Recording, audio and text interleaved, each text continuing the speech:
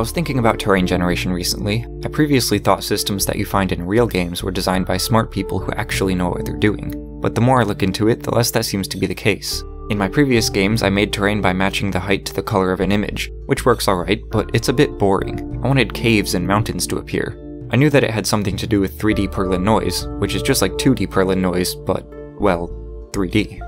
My adventure started when I found a method for generating 3D Perlin Noise by combining lower dimensions. I didn't really understand it, but it was isolated logic. I only needed to know how you use it, which is pretty straightforward. Just choose a point and get a value back. However, I didn't understand how you'd actually create terrain from it. Were you supposed to draw a mesh around certain regions of it? Clearly you needed to be an expert in algebra, physics, calculus, and cooking in order to use this effectively. But then I had a bit of a revelation. For my 2D terrain, I wasn't recreating the noise, I was just sampling it, picking points at set intervals on the X and Y and building a mesh between them. What if I just sampled the 3D noise and then put cubes in the space between them, setting the transparency to the value returned from the noise? Or, more realistically, only creating a cube if the point sampled is above a certain threshold. I took about 5 minutes to write a basic algorithm to do just that, and, what do you know? It did nothing.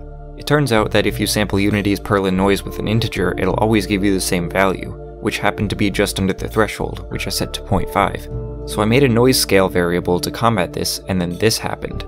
It generated a little ball of cubes. And then I turned around and saw this. Had I done it? Surely it couldn't have been this easy. Where was all the complicated math and cooking? I tried generating some more, but unfortunately it turned into a slideshow. A quick Google search led me to believe that I needed to combine all of these blocks into a giant mesh to improve performance. So I did. And this happened. It turns out meshes can only have 65,536 vertices. Vertices? A quick little algorithm can handle that. I didn't bother to get rid of the mesh faces that were facing the inside since that seemed difficult. Success, I had done it. Now we get to the fun part. I exposed all of the variables I could into the editor for quick changes and made G the update button, which resulted in hours of endless fun. I also discovered that by ignoring all blocks outside of a certain radius resulted in a planet-like structure. Much cooler than what I had done previously. But this is voxel terrain. I want to be able to drive a car over it. And everyone knows you can't have voxels in a game without being accused of copying Minecraft. The remainder of the day was spent trying to figure out how to smooth it out. I tried drawing lines between adjacent blocks, and it looked something like this. Then moved on to diagonals as well. Obviously, it's a complicated mess. I thought I could simplify it by removing blocks that were in the middle, but that didn't help much. It also introduced a bug where it would sometimes draw lines where they shouldn't be.